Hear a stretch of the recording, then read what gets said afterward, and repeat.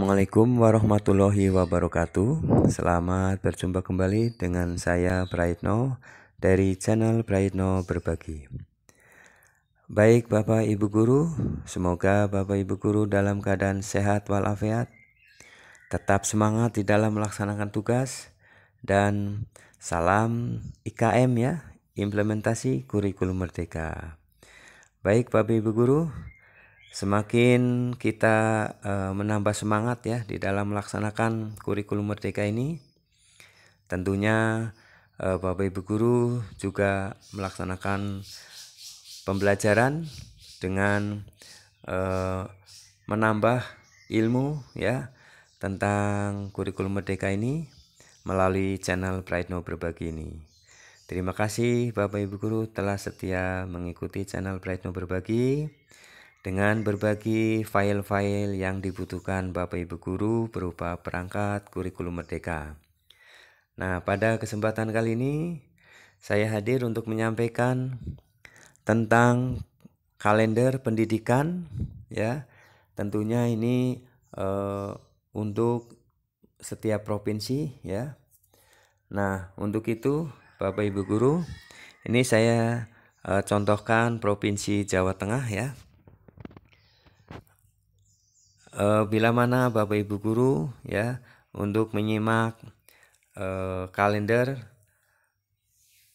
di dalam video ini, maka Bapak Ibu Guru bisa mendapatkan ya kalender pendidikan di masing-masing provinsi Bapak Ibu Guru.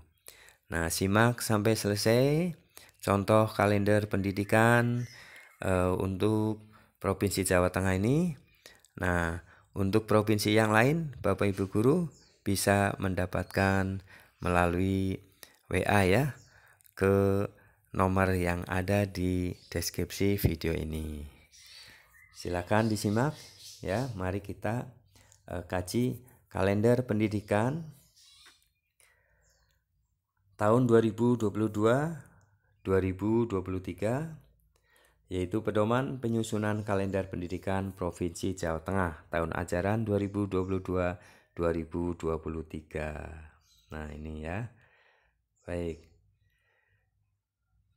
Nah, pemerintah Provinsi Jawa Tengah, Dinas Pendidikan Kebudayaan, Peraturan Kepala Dinas, Peraturan Kepala Dinas Pendidikan dan Kebudayaan Provinsi Jawa Tengah Nomor 420/15563 tentang Pedoman Penyusunan Kalender Pendidikan Tahun Ajaran 2022-2023. Kepala Dinas Pendidikan dan Kebudayaan Provinsi Jawa Tengah menimbang, mengingat, dan seterusnya.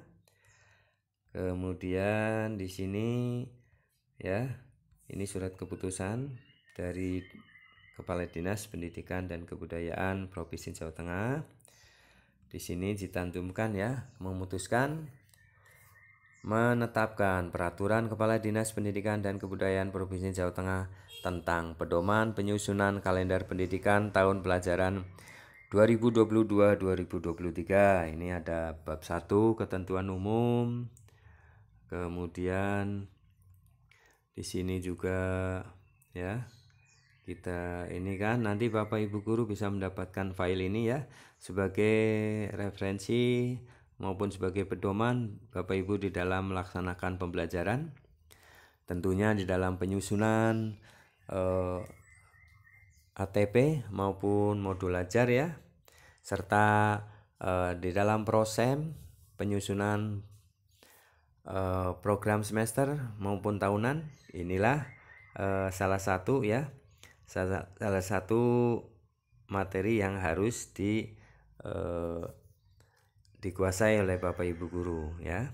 Maksud dan tujuan ini kemudian penerimaan peserta didik baru, penetapan perumulan tahun ajaran baru ya. Di sini sangat lengkap, ini ada bab 4 permulaan tahun ajaran. Kemudian di sini juga waktu pembelajaran ya.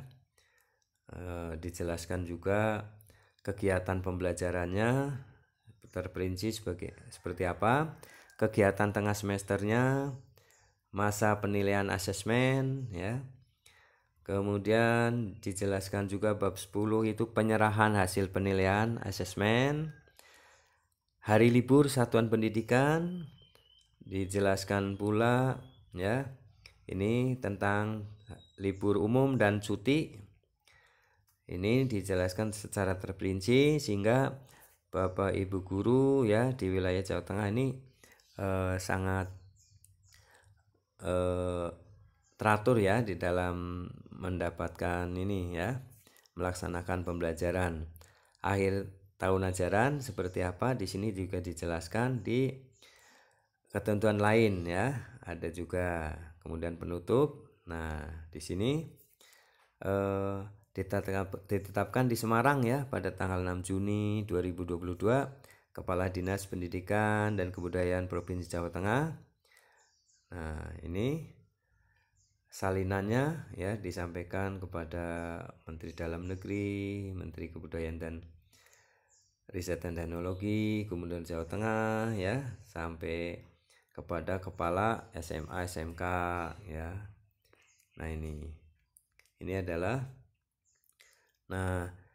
lampiran-lampiran yang disertakan yaitu tim penyusun, pedoman penyusunan kalender. Kemudian lampiran 1 tentang pedoman penyusunan kalender, uraian kalender pendidikan tahun ajaran 2022-2023 SD, SDLB, MI, MILB di sini ya. Lengkap sekali. Tanggal dan bulannya, uraian kegiatannya seperti apa. Ini sangat lengkap sekali. Jadi ini sebagai pedoman di dalam kegiatan pembelajaran di Jawa Tengah ya. Nah, lampiran 2 tentang pedoman penyusunan kalender yaitu uraian kalender pendidikan ya untuk SMP, SMPLB, MTS. Yang tadi SD, MI ya, sekarang ini SMP, SMPLB. Di sini kemudian ini juga dijelaskan pula untuk tingkat SMA, SMALB, MA dan SMK. Di sini terurai sekali dan sangat terperinci sehingga menjadi pedoman Bapak Ibu guru di wilayah Jawa Tengah ya untuk melaksanakan pembelajarannya. Di sini juga ada ya lampirannya mengenai kalender pendidikan dalam bentuk ini format seperti ini. Nah, untuk itu ini perlu dimiliki ya oleh seluruh guru agar terarah dan mengetahui kegiatan-kegiatan apa yang harus dilaksanakan selama tahun ajaran baru ini ya. Baik, ini sangat lengkap dan terperinci. Nah, ini sebagai pedoman Bapak Ibu guru di dalam melaksanakan pembelajaran dimulai dari perencanaan ya dan pelaksanaan kegiatan seperti apa. Kemudian pada akhir tahun untuk pelaksanaan asesmen juga telah diketahui ya di dalam kalender pendidikan ini ya. Baik Bapak Ibu guru, silakan ini file bisa Bapak Ibu guru miliki ya untuk rekan-rekan guru dari jenjang SD sampai SMK, SMA ya di Jawa Tengah. Silakan bisa mendapatkan file ini. Terima kasih ya.